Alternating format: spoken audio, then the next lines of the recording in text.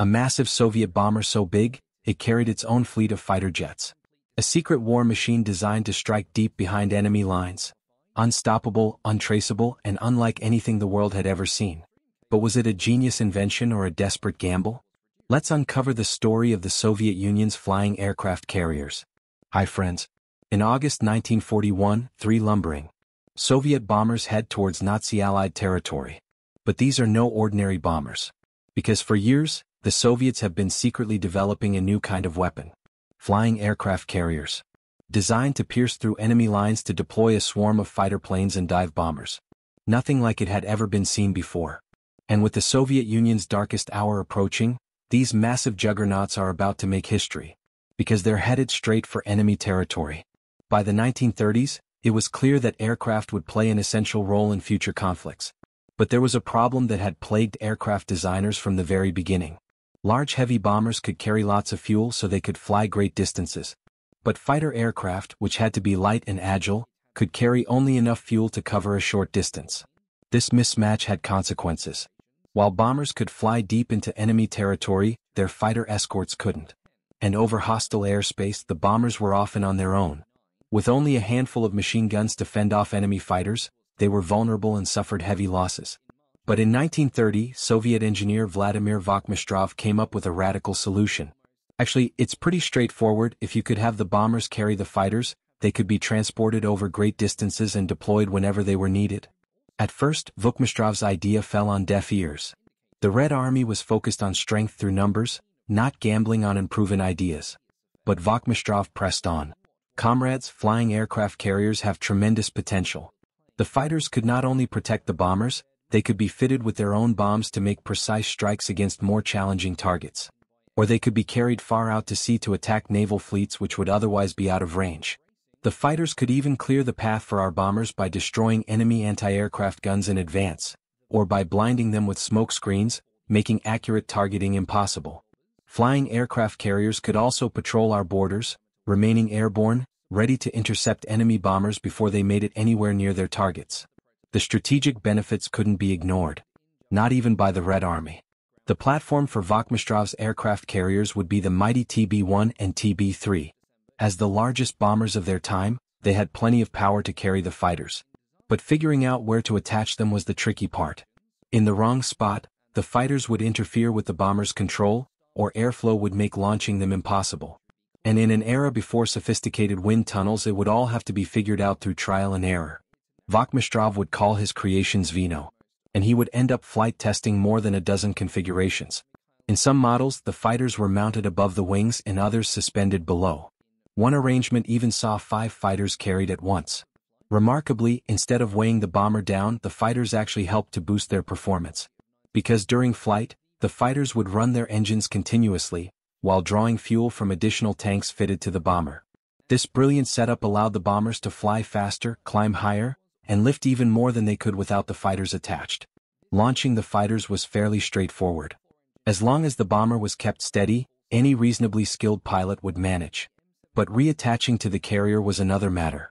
On later versions, a trapeze-like system allowed pilots to dock with the carrier to take on more fuel. But docking was a skill that would take time to master. During flight, the fighters would communicate with the carrier using a telephone system, and a series of lights mounted in front of their gun sights would further signal commands. Everyone was pleased with how Zvino flew, but on the ground things were more challenging. To load the fighters over the wings, we'd need all the help we could get, calling over mechanics, ground controllers, and anyone else unfortunate enough to be at the airfield. We all wondered if we could ever get used to such a strenuous task. And then everything changed for the better when the Communist Party provided us with a tractor. But the flying aircraft carrier concept was viable. And Vakhmistrov had laid the groundwork for something truly remarkable. Vakhmistrov envisioned building enormous airborne mother ships, capable of carrying more than 20 fighters. He also wanted to develop purpose-built fighters that wouldn't need heavy landing gear and could be built with smaller wings for greater speed and maneuverability. Of course, these ideas would have to wait until the Zvino carriers had proven useful to the Red Army.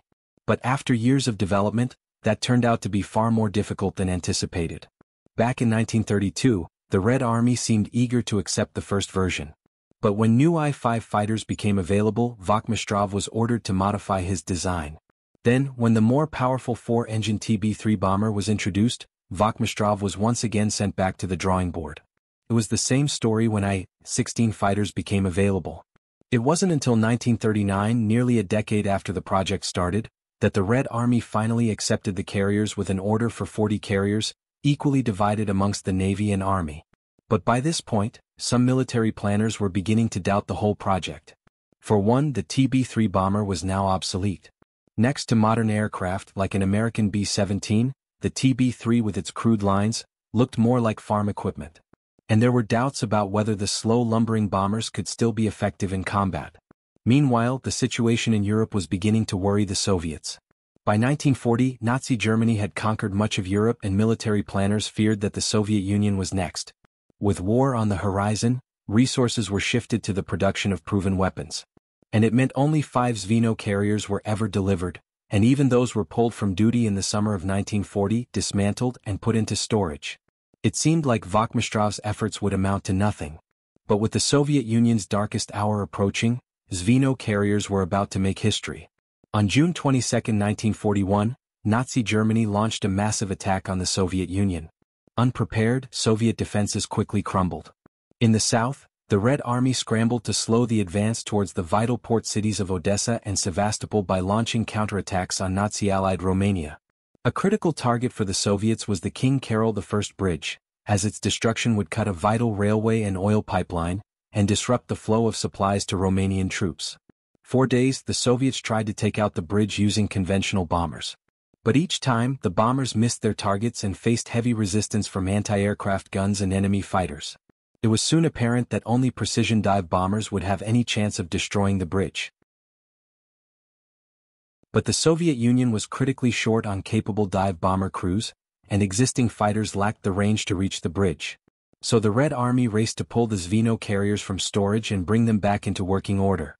Ordinarily, an I-16 fighter loaded up with nearly a third of its weight in bombs would have never made it off the runway. But the heavily loaded Zveno carriers had no trouble lifting off. Before striking the bridge, the Zveno pilots cut their teeth attacking an oil refinery. 40 kilometers from the target, 4 fighters detached from their carriers and headed towards the refinery. Patrolling fighters didn't even try to intercept the I-16s. After all, a Soviet fighter could have never made it so far behind enemy lines. So they were assumed to be friendly. The Zveno fighters made a devastating attack on the refinery. Amongst the confusion, the enemy couldn't even return fire. The first ever use of Zveno in combat was a huge success. In the early hours of August 10, 3 Zveno carriers left to attack the King Carol Bridge. Although one carrier had to turn back due to mechanical problems, the remaining fighters pushed on. Taking on heavy anti-aircraft fire, they managed to strike the bridge. But while damaged, it remained standing. So 3 days later, the attack was repeated. This time, 6 fighters launched from the carriers. Again, they were met with fierce anti-aircraft fire, but the nimble I-16s managed to score 5 direct hits, completely destroying one of the bridge's spans. And they returned home without any losses. The Zveno carriers were proving to be far more useful than originally thought, capable of making sudden and unexpected attacks against difficult-to-reach targets. On August 17, Zveno carriers destroyed a dry dock in Constanta. On the 28th, they destroyed crossings on the Dnieper River, helping to significantly slow the advance of Nazi troops. On September 9, after yet another successful bombing raid, 2 I-16 fighters shot down a pair of Bf-109s. But after that, records stop. The Soviet Union was only at the beginning of the most devastating war in history. Zveno carriers continued to fly under increasingly dire circumstances, and little is known about their ultimate fate. But there were at least 30 successful missions. While outdated by the time they saw action, the carriers proved to be highly effective, even if they were ultimately a desperate attempt to do what could have been done with modern capable dive bombers.